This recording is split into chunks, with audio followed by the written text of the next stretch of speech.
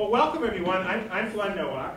I'm a member of the Grady College of Journalism and Mass Communications, director of their new Center for Health and Risk Communications, and just returned to Grady after spending 14 years at the Center for Disease Control and Prevention.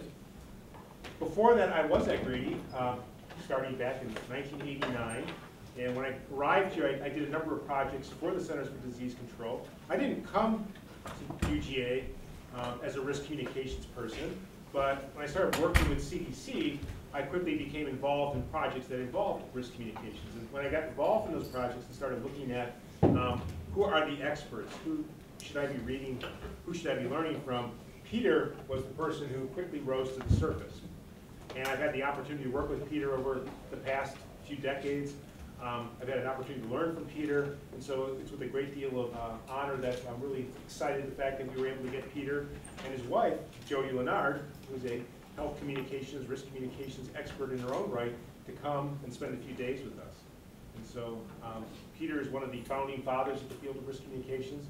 He's been involved in a number of risk issues, crisis issues over the span of his career, including 3 Mile Island, as well as pandemic influenza. And so I'm going to turn the floor over to Peter to let him talk to you about some of the things that he has learned in his journey. Okay. Thank you. Thank you. I'm on a cordless mic so that I can wander around and talk and you won't have any trouble hearing me. Let me make sure it's working. Would you raise your hand if 2 things are simultaneously true? You can't hear me and you want to. If at any point in the course of the next hour those 2 tech specs are met at the same time, let me know and I'll talk louder or lift the microphone closer to my mouth or something. We are scheduled to run from 4 until 5. Glenn advised me to try to wrap up at about 10 to 5. That's his way of trying to get me to stop by 5 because he knows me and I'm famous for running over. So I will, as you suggested, aim for 10 to 5 and finish at 5 when someone else is using the room. So you can be sure we won't run past 5. For that reason, let me encourage you, if you have comments or questions or examples or counterexamples to anything I say, raise them in real time. Raise your hand, ask a question, make a comment. If you wait for the Q&A is going to happen after 5 out in the hall. And you're welcome to do that. I mean, particularly if you would rather ask a question privately. Feel free to wait till 5, but don't wait for a formal Q&A because there isn't going to be a formal Q&A. And feel free to ask questions at any time. If you like what you hear in the next hour, you can get more of the same, a great deal more of the same, by going to my website, www.psandman.com. My goal in life is to get everything I know on my website and retire. And I'm coming close. I'm coming close. So, so feel free to make use of that resource. Okay, I want to get a sense of who's here. We are not going to go around the room and introduce ourselves. But I'd like to ask you to raise your hand if your field, in your judgment, if the thing you love most intellectually is risk communication or health communication or something in that area. Okay. Raise your hand if it's communication but not especially risk or health.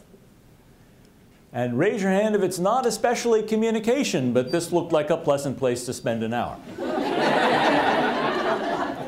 Okay. So we have a number of health and risk communication people, but we also have quite a number of people for whom this is new material. And that is just fine. When Glenn and I were planning this event, I sent Glenn a list of about 5 or 6 topics that I thought would be useful. And he very helpfully replied that he wanted me to cover all of them. He said, why not do a potpourri, a little of this and a little of that? And I said, well, that wouldn't be coherent. And he said, it doesn't have to be coherent, just make it interesting. Is that a fair summary of the conversation? So what the decision was to cherry pick a variety of things from various corners of the risk communication territory. The downside of that is that I'm not going to overview the risk communication territory in any kind of organized way, nor am I going to pick one corner of it and fill it in any kind of detail. What this presentation will be most like is an airline magazine, where you get a little bit of what's fun in Shanghai, followed by a little bit of what's fun in Athens, and so on and so on. So this is going to be the airline magazine version of risk communication. And I entitled it Communicating Risk, Neglected and Controversial Rules of Thumb. And the first rule of thumb that I want to talk about is put not your faith in information.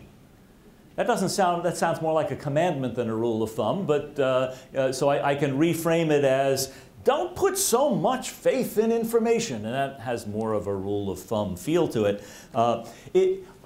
In ways that I think a lot of us are familiar with, a great deal of health communication is literally purposeless.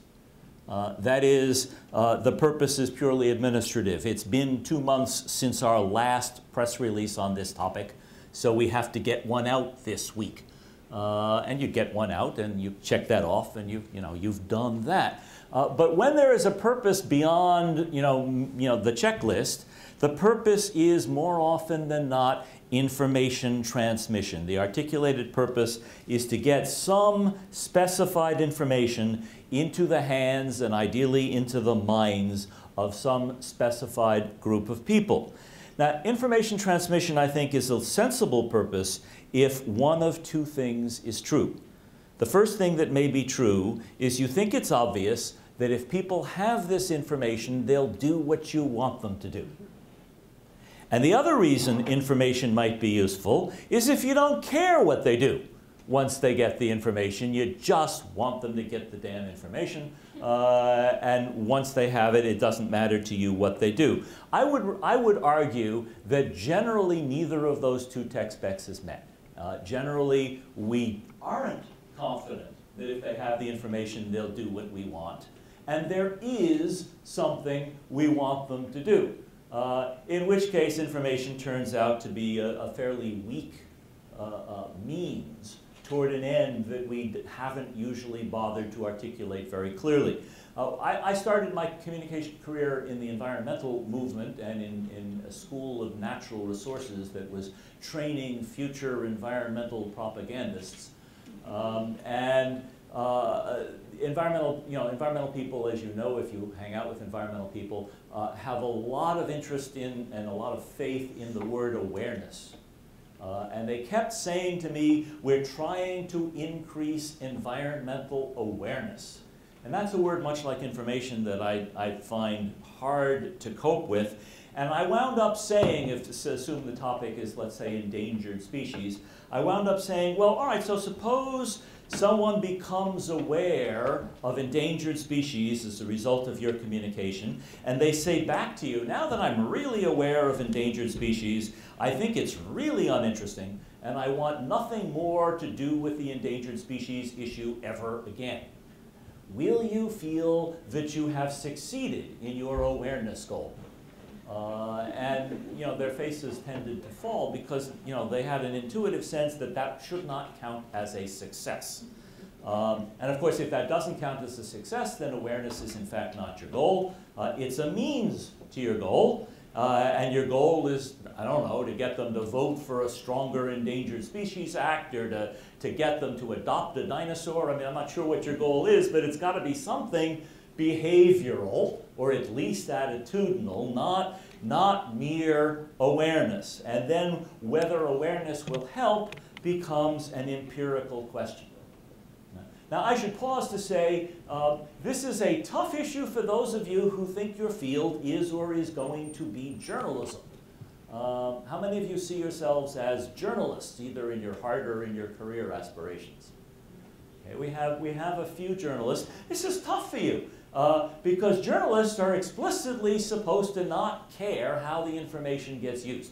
Now, in their heart of hearts, journalists do care how the information gets used, but they have very complicated intellectual Chinese walls to keep them from realizing that they care how the information gets used, because that's the boundary between information and public relations, right? I mean, if you have an actual goal, you're a PR person. But if you're just randomly spouting information, then you're a journalist. And journalists somehow imagine that that distinction speaks to the ethical superiority of journalism over PR. And we'll leave that for further discussion. But I do see the problem for journalists in what I'm saying about information being a means to an end. For the rest of us who have actual goals, then it seems to me that it's really not debatable that information is rarely our goal. It is a means to our goal. Now, most of you are probably familiar with the terms selective attention, selective retention, and selective perception. I think somewhere along the line in an intro psych course, you kind of have to study that stuff. And it turns out that stuff is really important, because what it tells us is that people are very good at not noticing stuff they don't want to notice. If they have to notice it, they're very good at misunderstanding it. If they have to understand it, they're very good at forgetting it. And there's a fourth that belongs right up there with selective attention and selective retention and selective perception that gets ignored because, I don't know why. But it seems to me every bit as important, and that's what I like to call still thinking. If you're forced to learn it, and you're forced to remember it, and you're forced to perceive it accurately, and it conflicts with things that you don't want to conflict with, you store it in some part of your head that's separate from all the stuff you care deeply about, and you continue to say to people, I still think. The evidence is very strong that we are all still thinkers. That everybody in this room and everybody in this world is capable of acquiring information that conflicts with our prior opinions and with our deeply held values and with our current behaviors, and somehow managing to sleep fine and not change those behaviors or those values. Okay. Now, sometimes we do that consciously, rather like children who put their fingers in their ears and say, la, la, la, la, la, la, la, la, la, I'm not listening to you. But other times, and I think most times, it happens largely unconsciously. One might consider, for example, suppose you are a climate change skeptic.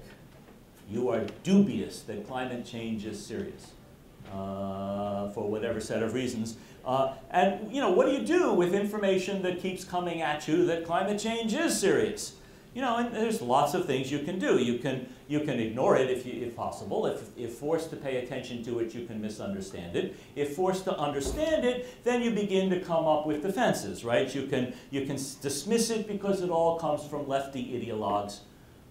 You can point out that there are real flaws in the climate change models, which indeed there are. You find ways to hang on to your belief that climate change is garbage, regardless of what pro-climate change information you receive. The same is exactly the same thing is true of climate change proponents who are faced with information that suggests that maybe they're wrong and maybe climate change is nonsense. I'm not suggesting that the argument is equal. I'm not suggesting that the case for climate change and the case against climate change are identical. I am saying that both sides are equally immune to the other side's information.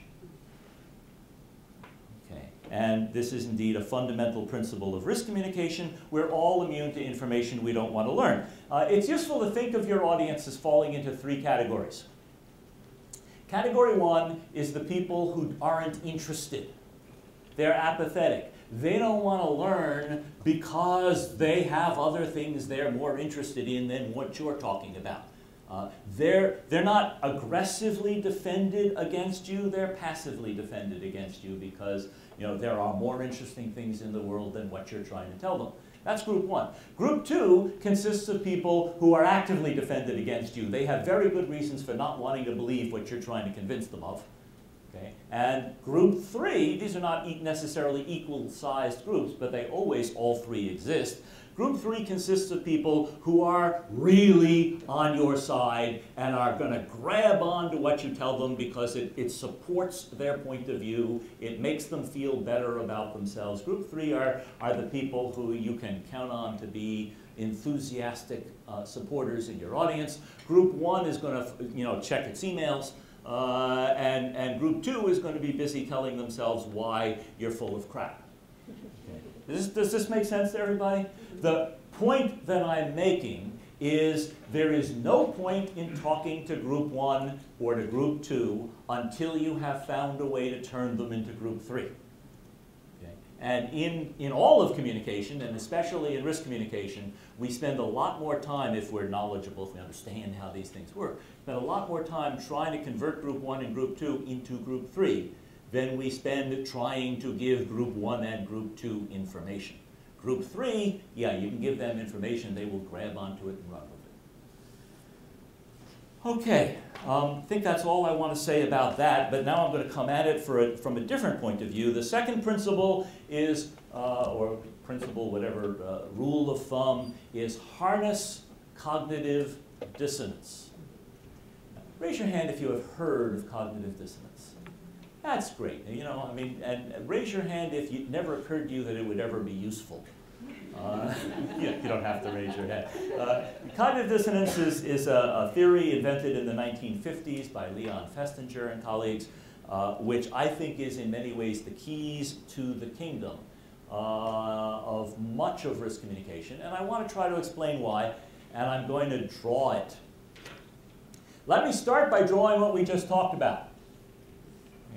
Think of this as the educator's model or the journalist's model of how to change people. There's information. The information changes people's attitudes. And having changed attitudes, they change their behavior. Journalists like to imagine that this is true. College professors like to imagine that this is true. Presumably students like to imagine that this is true because you go to college. And the only thing wrong with this is that it very, very seldom works for reasons that I have been talking about. So we're going to wall it off as a failure. You know, if we're redesigning humanity, we might try to make that work. That would be an interesting innovation. But humanity as we now exist, that doesn't work very often. So let me describe something that does work. Just as simple. Okay. Step 1 is an irrelevant motivator, which triggers a need, which changes behavior. Just as simple. 3 steps. But completely different. If this is the educator's model and the journalist's model, this is the product advertiser's model. And I'll use an example that's not familiar to many of you because it's no longer advertised, at least no longer advertised in broadcasting. I was a smoker for many years. My cigarette of choice was Newports. The ads that hooked me on Newports were the ads I saw as a child growing up. The main theme was smoke Newports in order to get the attractive woman or the attractive man, whichever you preferred, by the Sylvan Stream in the expensive convertible. These were ads showing, you know, people having a sexual adventure that seemed to be working out much better than mine were. You know, in a car that was much better than mine was, in a beautiful and natural environment that was much better than mine was. And there are 3 needs there, right? At least 3. Needs around sexual success, needs around money and status and all the things that the convertible symbolizes, and needs around natural beauty. And what the ad apparently was saying is if you smoke Newport, you're going to get all of that. Okay? Now, absolutely no cognitive change takes place. That is, these are not ads designed to convince me that if I smoke Newport, I will be sexually more successful or I will be wealthier, or the streams will run cleaner. By the time I was 14, I realized that it worked in the opposite direction with regard to all three of those variables. So there's no cognitive learning there, and there doesn't need to be. The essence of what this is doing, it depends exclusively on the strength of the need and the frequency with which that need is linked to the desired behavior. And the more frequently they trigger, my sexual needs and my income needs and my natural beauty needs and link it to smoking Newports, the more Newport smoking behavior they're going to get out of me without anything cognitive happening at all. Okay? And there are extremely vivid examples of this, not just in the real world of advertising, but in all kinds of studies. But in the interest of time, the wonderful example in which they get, I'm going to give you the punchline without the study, a wonderful study in which they get kids to eat popcorn who are thirsty, okay, simply by posting on the screen in the middle of a movie, not subliminally, it just sits on the screen, thirsty, eat popcorn. Okay? And you do that, and thirsty kids will eat more popcorn than not so thirsty kids. They also drink more. It's not like they've become stupid. They understand that because they're thirsty, they ought to drink. But somehow, the thirstier they are, the more they hunger for popcorn because the connection has been drawn for them. Okay? So this model doesn't work. It's very flattering to us, but it doesn't work. This model is a little insulting, but it has the distinct advantage of working. Okay? Are you with me so far? Okay, I haven't mentioned cognitive dissonance yet. I'm about to. Okay. There's one problem with this model, and that is it's unstable. Okay? You're doing this behavior, but you don't know why. Okay? There you are smoking Newport. You kind of know it's not actually helping you get the girl or get the guy. It doesn't seem to be doing the job they promised. So there is a name for the crappy feeling people have when they are engaged in the behavior for which they have inadequate attitudinal support. And that name is cognitive dissonance. Okay? So here I am doing something that doesn't make any sense even to me, and I therefore feel cognitive dissonance. Now, cognitive dissonance is a discomfort. It's a bad feeling. People try to get rid of the cognitive dissonance in their life if they possibly can. And the best way to get rid of cognitive dissonance is to look for and find information that makes sense of the new behavior. Okay? This is not random or neutral information seeking. This is biased information seeking. You're looking for information that makes sense of your behavior. And this is the link between the two models. Now, we see a two-step process. Get them to do it for some idiotic reason. Okay? Let them feel cognitive dissonance. Let them look for information that what they did makes sense, and then meet that need, meet that cognitive dissonance with information. In this united model, instead of information being a challenge to their existing attitudes and behavior, information is a support for the brand new behavior that is lacking in attitudes. Okay. Is everybody with me? Okay. So we have saved rationality in the form of rationalization. Everybody understand what I'm talking about? We are not a rational species, but we are an extremely good rationalizing species. So if you can get people doing things, you can then teach them a great deal about why they did it. Okay? And a great deal of successful communication, I think a great deal of risk communication, but all kinds of communication that's successful, is grounded in cognitive dissonance, in this two-step process of first motivating the behavior and second teaching people why the behavior makes sense. Now, I really want to underline, before I go on, I want to underline the irrelevance of the irrelevant motivator, which is not just, allowed, it's essential.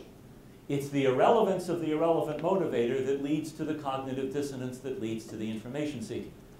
So that Festinger, who got all this started, did a famous study back in the 1950s in which he paid people to give a speech that they didn't actually agree with. And I've forgotten the numbers, so I'm going to make up, and they were small numbers because it was the 1950s, so I'm going to make up numbers for you, and otherwise I'm describing the study accurately, I think. And here's what he found. He found if you give people $1,000 to say something they don't believe, they will say it, and there will be absolutely no attitude change. They did it for the money. If you offer people $1 to say something they don't believe, they turn you down. Their integrity is worth more than $1. But there is some sum of money between $1 and $1,000 that is enough to get them to do it, but not enough to get them to think that's why they did it. Okay? So if you hit the sweet spot, if you find the right amount of money, you get them to give a speech they didn't want to give, and they experience all kinds of cognitive dissonance, and they look around for information that what they said in the speech was accurate. And you get a substantial amount of attitude change in people, post-behavioral attitude change. First they give this, well, first you offer them the money, then they give the speech, then they say to themselves, can't be I just did this for the money, I must have done it because I believe in it, and they come to believe in it. Now, if this makes sense to you, you will understand that in states where seatbelt laws were strictly enforced, attitude change in favor of seatbelts was slow, because people said, I'm doing it so I won't get a ticket. In states where seatbelt laws weren't enforced at all, attitude change was slow because people didn't wear seatbelts. But states that got it just right, got you to wear a seatbelt because you didn't want to get a ticket, but you didn't feel like that was a good enough reason, and you wound up thinking seatbelts were good for you. And a very concrete, well-documented example of finding, the place where the cognitive dissonance works for you. Okay. I need to just mention the opposite of harnessing cognitive dissonance, which is provoking cognitive dissonance, that you have no way of reducing. And that's what a lot of persuasive efforts do. And having mentioned climate change, I use climate change as an example. I mean, a lot of environmental communication essentially says to people, it's your fault the world is going to hell in a handbasket. You're a consumerist son of a gun. You like your damn SUV. You're exactly the kind of person that is ruining the world for the rest of us. The rest of us being the 3 vegans in the room. There's a great deal of environmental communication that does that. And what is a normal human being's reaction going to be to being accused of being a jerk in all kinds of ways? You come up with defenses. You come up with reasons why the environmental movement is wrong. You marshal your intellectual and emotional defenses, and the communication backfires. See, now instead of harnessing cognitive dissonance, they're just arousing cognitive dissonance. They're not using the dynamic strategically. Okay, any questions about any of that? Questions, comments, anything? All right, then I will go on. Number 3 is to accept that the upsetting part of risk isn't the hazard. Risk communicators spend a lot of time trying to convince other people that X is dangerous and Y isn't. And that they should therefore take precautions against X and not take precautions against Y. And grounded in that communication is the error I already talked about of imagining that, that information is a powerful tool of change. But what's also grounded in it more specifically is a misunderstanding of how risk perception works. I am perhaps most famous as a risk communication person for having drawn the distinction between two components of risk, and I'll draw this for you too. I'll move over to here. I said, all right, let's divide risk into its two components. Let's take the technical risk, how dangerous it is, how likely it is to kill you or hurt you or damage the ecosystem. Let's call that hazard. And then let's take the social component of risk, how likely it is to upset you, to anger you, to frighten you, and let's call that outrage. And I created the formula that sent my children to college. Risk is equal to hazard plus outrage. That's all it took. Tell your parents to eat their hearts out. And what's important here is not just that there are two components of risk, whether it's dangerous and also whether it's upsetting. What's important is that the correlation between those two components of risk is exceedingly low. If you know a risk is dangerous, that tells you almost nothing about whether it's upsetting. If you know a risk is upsetting, that tells you almost nothing about whether it's dangerous. Those of you who like numbers, the correlation is about 0.2. Accounting for a glorious 4% of the variance. Those of you who don't like numbers, think of it as 0. It's close enough. Very, very low correlation. Furthermore, interestingly enough, while the correlation between hazard and outrage, that is, whether it's dangerous and whether it's upsetting, is very low, it's also true that the correlation between hazard and perceived hazard is very low. But the correlation between outrage and perceived hazard is very high. Okay. That is, when people are upset, it is very likely that they believe the risk is dangerous. Now the question is, what's the direction of the causality? Are they upset because they think it's dangerous, or do they think it's dangerous because they're upset? And you know, sort of normal seat-of-the-pants logic would say, well, I guess they must be upset because they think it's dangerous. That would be sensible of them. And that would be a nice information leads to attitude, leads to behavior kind of phenomenon. But it turns out that that's not what happens for the most part. It's a cycle. There are arrows in both directions. But the arrow from outrage to hazard perception is very strong, very robust. And the arrow from hazard perception to outrage is quite weak. So for the most part, it is not true that people are upset because they think a risk is dangerous. It's much more true that people think a risk is dangerous because they're upset. Outrage is the engine of hazard perception. Hazard perception is not the engine of outrage. And actual hazard isn't the engine of anything. I mean, hazard is important. I mean, don't get the impression I'm thinking it doesn't matter whether you kill people. But whether you kill people has very little effect on whether they think you're going to kill them. And very little effect on how upset they are. Whereas whether they think you're going to kill them and how upset they are yoked at the hip, but with a causal structure that's surprising to most people.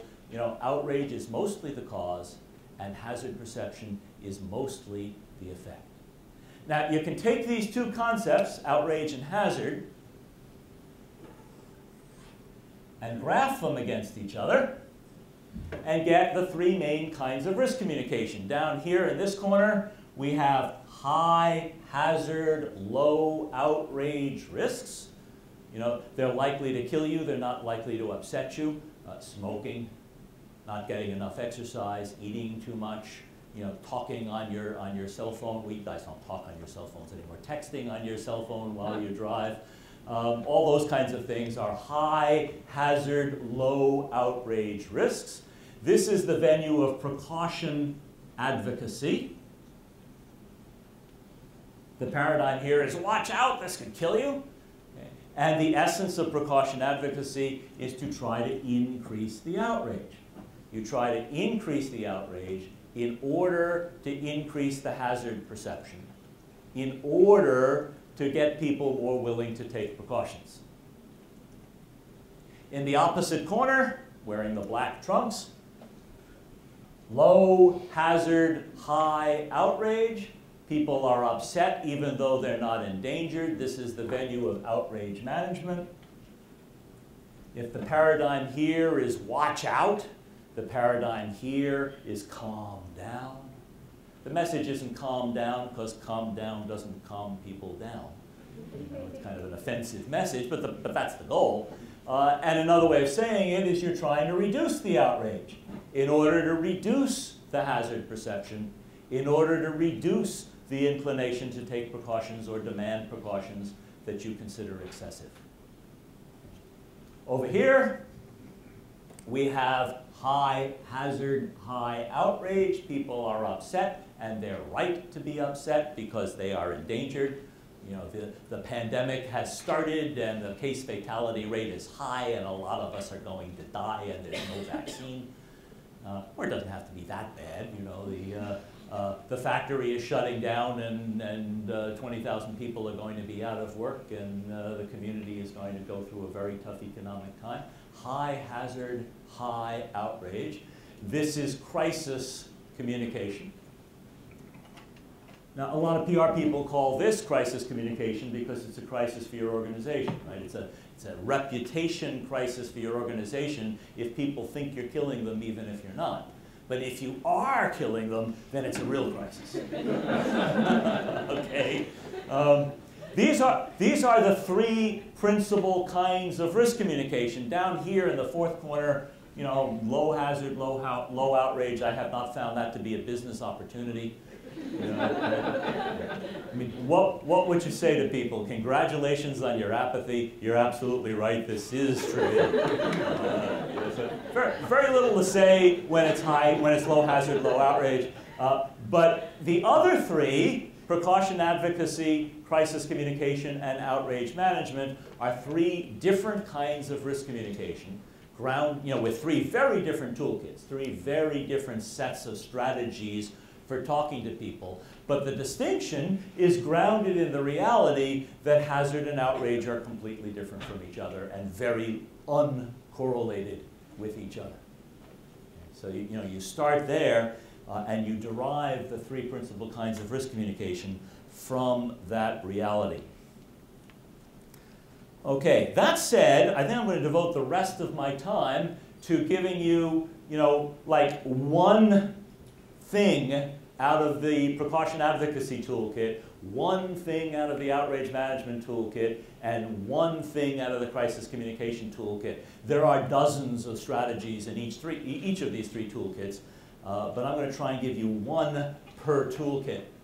So you will have three very sparse toolkits when you leave the room. And from the many, many choices I had, the piece of advice I want to give you from precaution advocacy is be willing to scare people. There is, in health communication generally and in public health generally, a tremendous fear of fear. My clients are endlessly saying to me, I want people to take precautions, but I don't want to scare them. Which is a little bit like saying, I want to write a novel, but I don't want to use the letter E. It's not impossible. It has, in fact, been done. But it's a hell of a challenge.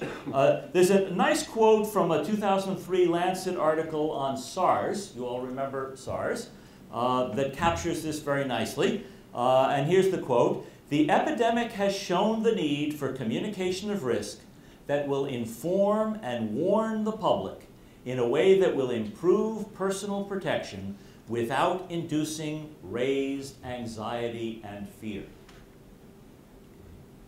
That is the holy grail of precaution advocacy, to get people to take precautions without scaring them. And what we have to remember is the holy grail is mythical. To the best of my knowledge. And so is that goal. It is vanishingly difficult, nigh on impossible, it seems to me, to get people to take precautions without scaring them. Well, that's an overstatement. You can pay them to take precautions. You can say you're going to fire them unless they take precautions. You can point out that movie stars take those precautions. There are other strategies available to you, but they're weak, okay, compared to the most powerful, most obvious way of getting people to take precautions, which is to scare them. So I want to say some things on behalf of fear. Okay?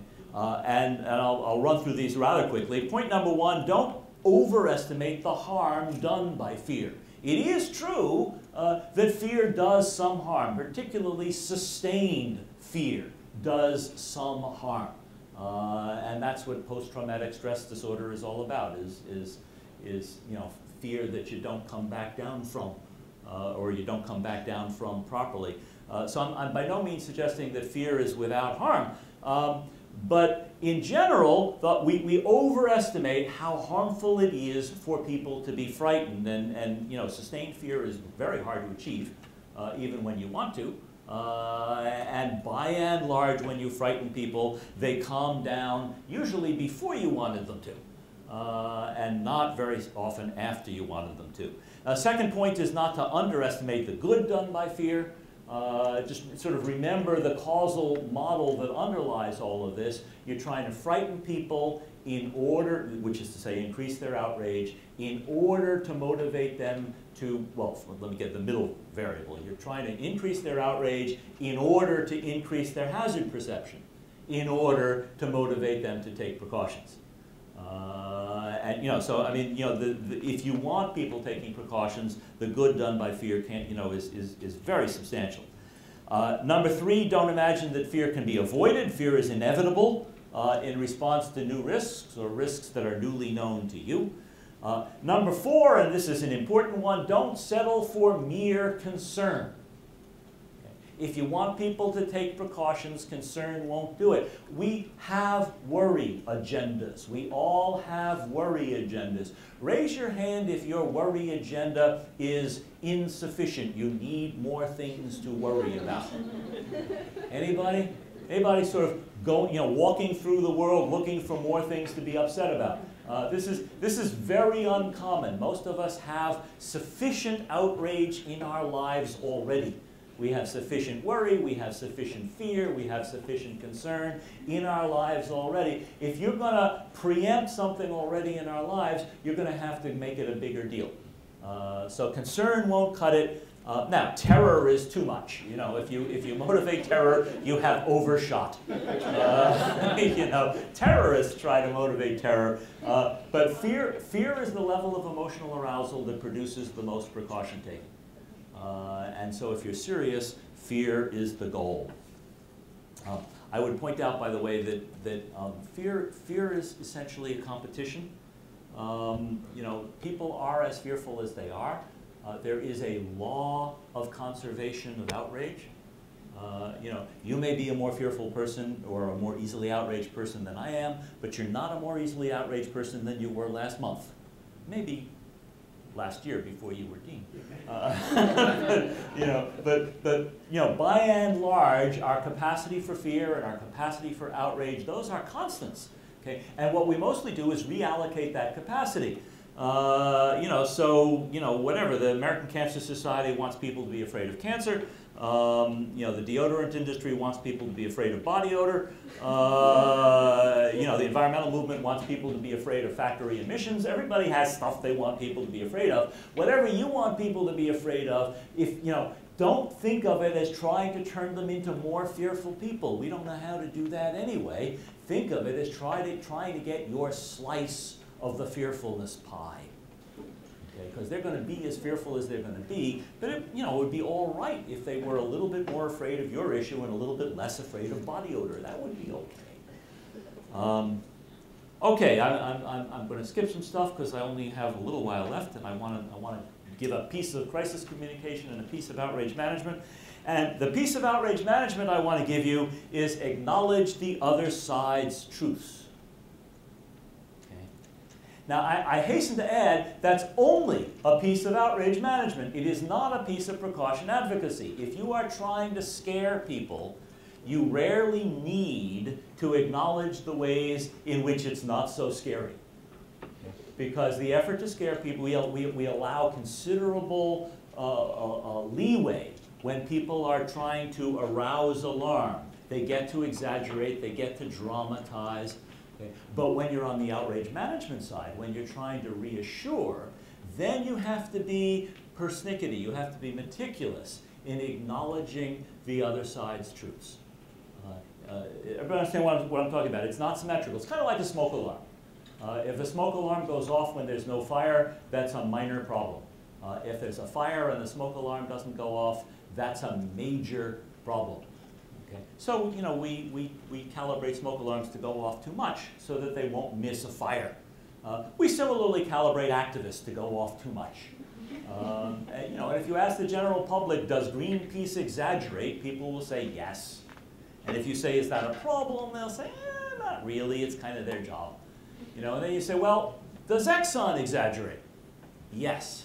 Is that a problem? You bet. They should throw those bastards in jail. And the difference is Greenpeace is exaggerating how dangerous things are. Exxon is exaggerating how safe things are. And overstating risk is considered a public service. Overstating safety is considered a public disservice. So it's not symmetrical. This is particularly important for, let's say, the CDC. You know, when the CDC is talking about the danger of infectious diseases, it has considerable leeway.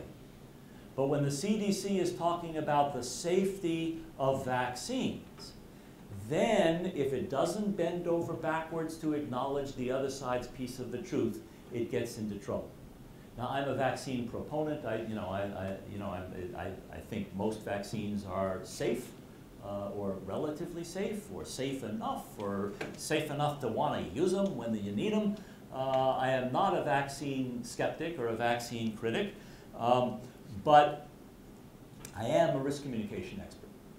And what I know is if the CDC is 98% right about the safety of some vaccine and 2% wrong, and it pretends to be 100% right and kind of hides the 2%, okay, Jenny McCarthy will cream them, okay, with that 2%. You know, Jenny McCarthy doesn't have to admit the other 98% because she's trying to alarm people. They have to admit her 2% or they wind up looking very dishonest. And the strongest argument in the arsenal of the anti-vaccination movement is the failure of vaccination proponents to acknowledge the very small piece of the truth that the anti-vax people have right. I have talked myself out of having time to give you the example I wanted to give you. So if you want to stay after, I'm going to give you just enough of this to tempt you. If you want to stay after, we can talk in the hall about the fact that the polio vaccine that is used overseas, the oral polio vaccine that is used overseas, which is the right vaccine to use overseas because it's cheaper than the injected vaccine we all get. The oral vaccine is cheaper, and for that reason and several other reasons, it's the right one to use in developing countries, but one time in a million it gives you polio. Now, it's still the right one to use, but the World Health Organization and the CDC and Rotary and all the organizations that are involved in the campaign to eliminate polio systematically lie about the fact that the polio vaccine, the oral polio vaccine, can give you polio. And they lie about it because they think if they told the truth, parents wouldn't vaccinate their kids, and children will die if we tell the truth. And I argue back that children will die if the society begins to realize that you routinely don't tell the truth and stop trusting public health. It's a tough issue. And it's not just in the developing world. There are plenty of dishonesties coming out of the public health profession every day here in the United States. Jody and I, and we're not ethicists. I want to be clear. It's not like honesty is my life's work. We're not ethicists. We are concerned that when public health is dishonest, it undermines public faith in public health. And the judgment that public health people tend to make, that because we are good guys, because we are trying to save lives, because we are not doing this to get rich, we are doing this to save lives, we're allowed to be dishonest. You know, that is their assumption. You know, when Jody and I publish critiques of their dishonesty, they don't call us up and say you're wrong, as in it's not so. They call us up and say you're wrong, as in you shouldn't be telling people this stuff. Because they have a deep conviction that the only way to do good public health is by being dishonest when necessary. And we have a deep conviction that that's costing more and more and more. But all of this is an example of a very basic outrage management principle. You know, when you're on the reassuring side of a controversy, you have to bend over backwards to acknowledge the ways in which your critics are right. When you're on the alarming side of a controversy, you don't have to do that so much. And finally, see, I'm going to finish before 5 o'clock. Before 9 o'clock. Before 5 o'clock, Glenn. Finally, I'm going to skip some of this. And let me give you a piece of crisis communication. And the piece of crisis communication I want to give you is be willing to speculate. Speculation has had a very bad press.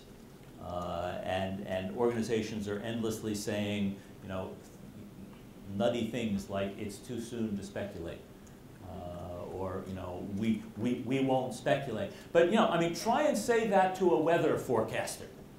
You know, I mean, you know, the hurricane looks like it's headed our way. And, you know, I just want you to imagine, you know, you turn on the Weather Channel and they say, here's where it is. We don't know where it's going. That would be speculation. Tune in tomorrow and we'll tell you where it went. You know, and they don't do that. They don't do that. But nor do they say, here's where it's going for sure. Okay? Because they don't know where it's going for sure. So we all know what weather forecasters do, or you know what the Weather Channel does with a hurricane. They say if it continues going in the direction it's now going in, here's its path. But we don't think it will. We look at our models and we look at, you know, all the data we have about air currents and whatnot, and it looks to us like it's going to bend this way. And here's a kind of an arc that represents our hurricane warning area. That's where we think it'll probably go. And here's a wider arc that represents our hurricane watch area. That's wider because we're not real confident about our hurricane warning area. It might be outside that area. So if you're in the watch area, you ought to still pay attention.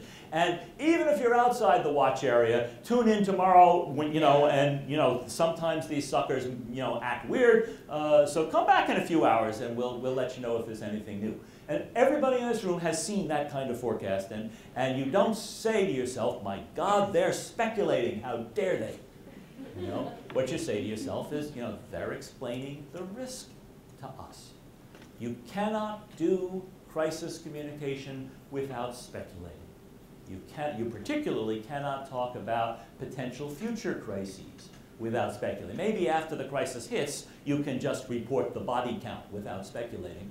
But useful crisis communication, where you're saying what you think is going to happen and what you recommend people do in order to protect themselves, has speculation built into it. So the notion that you shouldn't speculate is just crazy.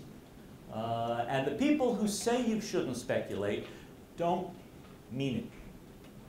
You know, they can't mean it. So I've tried to figure out what they do mean. Okay? And what I think they mean is some kind of distinction between responsible speculation and irresponsible speculation. The most obvious point is responsible speculation sounds speculative. And irresponsible speculation sounds overconfident. So one of the most important things to do when you're speculating is make it vividly clear to people that you're speculating. You try to replicate in other people's minds the level of uncertainty that you are actually feeling. You know, so that you wind up saying things like, you know, we think it's probably going to do this. You know, our best, you know, our top hypothesis is X. That's what we think is likeliest. Okay? But we're also looking at Y. That's really possible. And some of us think Z might happen. Z's kind of a dark horse, but you know, some of us are worried about Z. We've pretty much eliminated A, B, C, D, and E. We'd be very surprised if any of those happen. X, Y, and Z are the principal contenders, but we're not sure. So you know, you're not saying you don't know anything, and you're not pretending you know more than you know. Now, you know, Jody and I used to write articles with titles like "Acknowledge Uncertainty." And we have come to think in recent years that acknowledging uncertainty isn't good enough because both the audience and the media tend to ignore acknowledgments of uncertainty. So we have replaced acknowledge uncertainty with proclaim uncertainty. You really have to bend over backwards to insist that you're not certain. You know, and you have to kind of go after reporters who cover you in a tone that suggests that you know more than you know. That's half of responsible speculation, to acknowledge your uncertainty. The other half of responsible speculation is to focus more on what you're worried about than on what you're hoping for. The two dominant questions people ask their surgeon or their plumber, the two main questions, the first question is, what do you think is likeliest? And the second question is, what are you worried about? What do you think is likeliest? You know, what's the likeliest scenario? What do you think is more likely to happen than any other scenario? But the other question, and these two are equally important, the other question is, what's your worst case scenario? Not your literal worst case scenario. You know, your literal worst case scenario is not only is there a pandemic, but the Martians choose that day to invade. You know, the literal worst case scenario is always unrealistic. You know, you can always make it worse. So what we ask our doctor or our plumber isn't what's the worst it could possibly be. It's what are you worried about? What's likely enough that it's on your mind that's bad? Okay. Everybody agree? Those are the two things we want the answers to. It's exactly the same in any crisis. So you divide in crisis speculation, you divide your time between the likeliest scenario and the worst case scenario that isn't vanishingly unlikely. And then you save a little bit of time for the optimistic scenario. Just in case it fizzles, you don't want to be accused of not having noticed it might. So you know, it's like you know, 45% of your time on what's likeliest. I'm making up these numbers. Don't write them down for God's sake. It's 45% of your time on what's the likeliest thing to happen. 45% of your time on what's the worst thing that you're worried about happening, and 10% of your time on wouldn't it be wonderful if it went out to sea. You know, wouldn't it be wonderful if it turned out not to be a pandemic after all? I mean, whatever the fizzle scenario is, acknowledge it so that you're not accused of hyping the crisis if the fizzle scenario materializes. But that's not where the focus belongs. Okay, what I've done is, I hope what I promised to do, I've given you, an airline magazine view of risk communication. A little bit of precaution advocacy, a little bit of crisis communication, a little bit of outrage management, a little bit of the underlying theory in terms of risk equals hazard plus outrage, a little bit of Leon Festinger, a little bit of skepticism about the sad truth that information is pretty close to worthless until you have given people a reason to want it. That is not all of risk communication. It's not even a coherent introduction to risk communication, because I got permission from Glenn not to be coherent. But it's a kind of a risk communication stew. And I hope you enjoyed it. If you have questions, see me after, outside, because this room is going to get used. If you have questions and you don't want to stay and talk to me, go look at my website. Thank you so much.